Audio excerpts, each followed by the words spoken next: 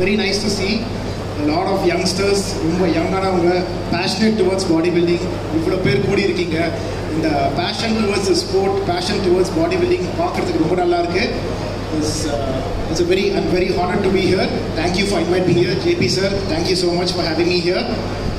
So எல்லாருக்கும் தெரியுது இந்த பேஷன், ஆப்வியஸாக தெரியுது. இங்கே எல்லாம் கத்திட்டு இருக்கீங்க, சாங்ஸ் பண்ணுறீங்க, ஒரு ஃபஸ்ட் ஷோ சினிமாவுக்கு அந்த மாதிரி அந்த பேஷன்லாம் தெரியுது. பட் அந்த பேஷன்ற பேரில் நம்ம ஆரோக்கியத்தை விட்டுறக்கூடாது. பேஷன் எவ்வளோ முக்கியமோ அதே மாதிரி நம்மளுடைய ஆரோக்கியமும் ரொம்ப முக்கியம். It's a open secret. இந்த மாதிரி ஸ்டேஜ்லாம் வரும்போது, பாடி பில்டிங்லாம் பண்ணும்போது we have to go anabolics, we have to take supplements. இதெல்லாம் ரொம்ப முக்கியம். சப்ளிமெண்ட்ஸ்லேயே பல சேஃபான சப்ளிமெண்ட்ஸ் இருக்குது, லீகலான சப்ளிமெண்ட்ஸ் இருக்குது. Whey protein, கெசின், பிசிஏஏ, creatine, pre work outs எல்லாம் பண்ணலாம். ரொம்ப சேஃப்.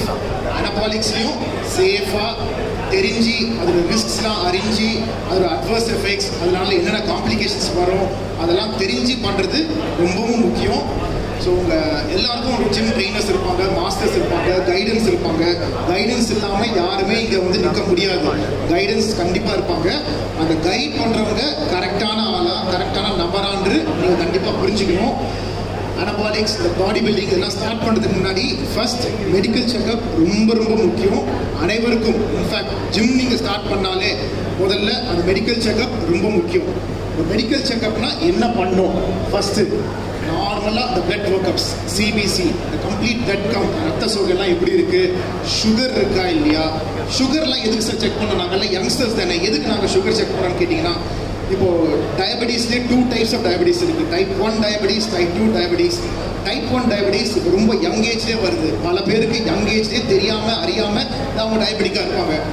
ஒரு காம்ப்ளிகேஷன் ஆகி, அட்டாக் ஆகி, கீழே வந்து ஹைப்போகிளைசிமிக் எபிசோட் ஆகி தான் அவங்க தெரிஞ்சுப்பாங்க, ஓ நம்ம டயபெட்டிக் அப்படின்ட்டு.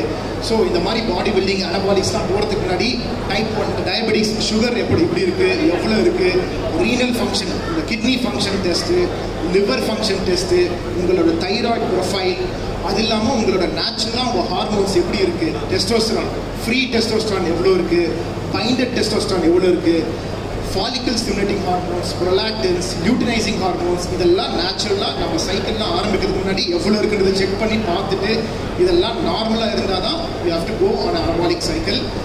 அனபாலிக் சைக்கிள் முடிஞ்ச பிறகு அவ்வளோதான் முடிஞ்சிச்சு சொல்லி அப்படியே விட்டுறக்கூடாது. PCT, post cycle therapy is very very important.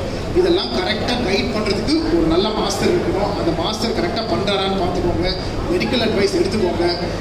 இதெல்லாம் பார்த்து எடுத்த பிறகு கூட அனபாலிக்ஸில் போகும்போது உங்களுக்கு ஒர்க் அவுட்லாம் பண்ணும்போது கரெக்டான ஃபார்மில் இன்ஜுரிஸ் ஆகாமல், ஏன்னா ஒரு இன்ஜுரி ஆயிடுச்சுன்னா முடிஞ்சு போச்சு, உங்களோட சீசன் ஓவர்.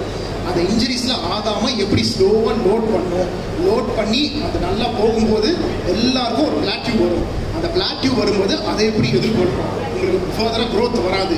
அந்த க்ரோத் அந்த ஸ்டேஜ்லாம் வரும்போது நெக்ஸ்ட் நம்ம என்ன பண்ணோம், யூஸ் பண்ணுறது வேறு, மிஸ்யூஸ் பண்ணுறது வேறு, அப்யூஸ் பண்ணுறது வேறு. இதோட டிஃப்ரென்ஸ் எல்லாம் தெரிஞ்சுக்கணும். எல்லாத்துக்கும் சைடு எஃபெக்ட்ஸ் இருக்கும். இப்போ நம்ம கேரட் வந்து ரொம்ப ரொம்ப நல்லது, ரொம்ப நல்லது நம்ம நினச்சிட்டு இருக்கோம். அந்த கேரட்டையே அளவுக்கு மீறி எடுத்தால் சம்திங் கால் கெரட்டினாய்ட் பாய்சனிங் அப்படின்னு சொல்லி வரும். உங்கள் ஸ்கின்னே எல்லோவாகிடும். இந்த டாக்ஸிக் வாந்தி, பேதி, டாக்ஸிக் ஃபீச்சர்ஸ்லாம் வரும். இது பேர் கெரட்டினாய்ட் பாய்சனிங். வெறும் கேரட் சாப்பிட்டா இது வருமா சார் அப்படின்னு கேட்டிங்கன்னா, எஸ், இது சாப்பிட்டா வரும். அளவுக்கு மீறி சாப்பிட்டா வரும். இதுதான் நம்ம முன்னோர்கள் அளவுக்கு மீறினால் அமுதமும் நஞ்சு அப்படின்னு சொல்கிறாங்க. ஸோ எதுவுமே அளவுக்கு மீறி சாப்பிட்டால், mineral water, normal mineral water கண்டிப்பாக எல்லாரும் குடிக்கணும். இந்த மினரல் வாட்டர் ஒரு நாளைக்கு 4 to 5 லிட்டர்ஸ் குடித்தா ரொம்ப நல்லது. ஹெல்த்தியாக வாழலாம், ஆரோக்கியமாக வாழலாம். இது 10 லிட்டர் குடிச்சா என்ன ஆகும், 15 லிட்டர் குடிச்சா என்ன ஆகும்?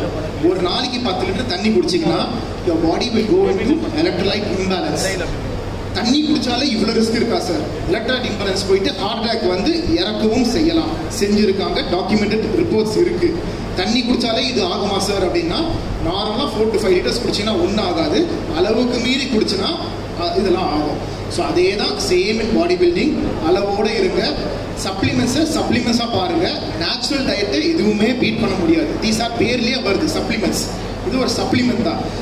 நிறைய பேர் என்ன தப்பு பண்ணுறாங்க, சப்ளிமெண்ட்ஸை மெயின் ஃபுட்டாக எடுத்துக்கிட்டு மெயின் ஃபுட்டை நேச்சுரல் சப்ளிமெண்ட்ஸ் ஆக்கிடுறாங்க. அது மிகவும் தவறு.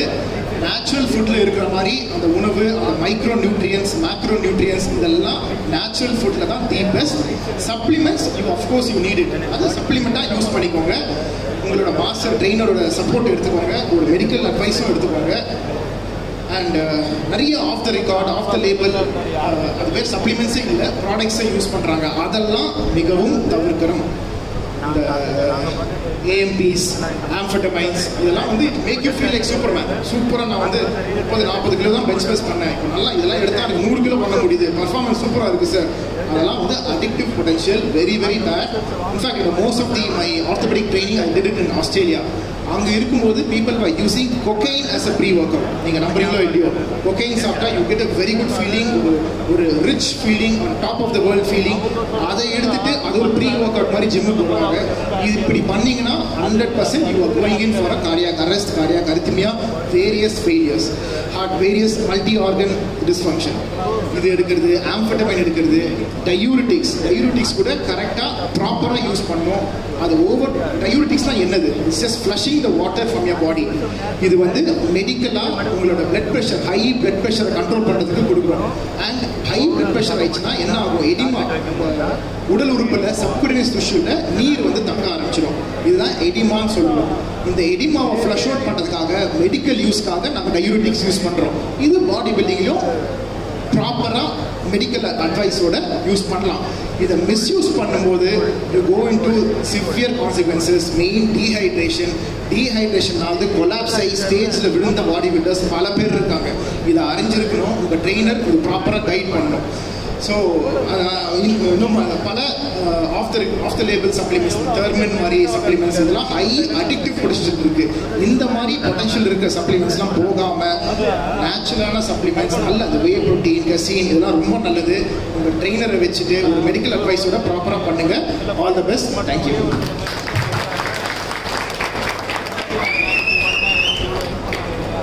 அறிவுரைகளை அது ரத்தின சுருக்கமாக எடுத்து சொன்னிய doctor Dinesh Chowdhury orthopaedic surgeon அவர்களுக்கு நமது தமிழ்நாடு அமைச்சர் நலன் சங்கத்தின் சார்பாக செயலாளர் திரு அரசுனார் அவர்களும், பாஸ்கரனார் அவர்களும், கோதண்டராமன், பாலா மற்றும் ஜெயபிரகாஷ் அவர்கள் இணைந்து நினைவு பரிசு வழங்கினார்கள்.